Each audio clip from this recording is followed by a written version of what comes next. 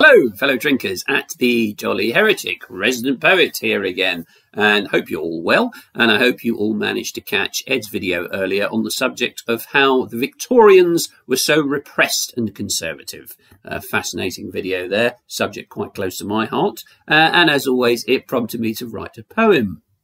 Victorian byword for prude, they shuddered at anything rude. Their dad's generation did crave titillation and bordered on filthy and crude. So, I hope you enjoyed that poem. We're now going to continue with part 4 of the Christmas music series, and what better to continue the Victorian theme with the carol In the Bleak Midwinter. So, hope you enjoy that. If you did, please like and subscribe, and hopefully I'll see you all again very soon. Thanks.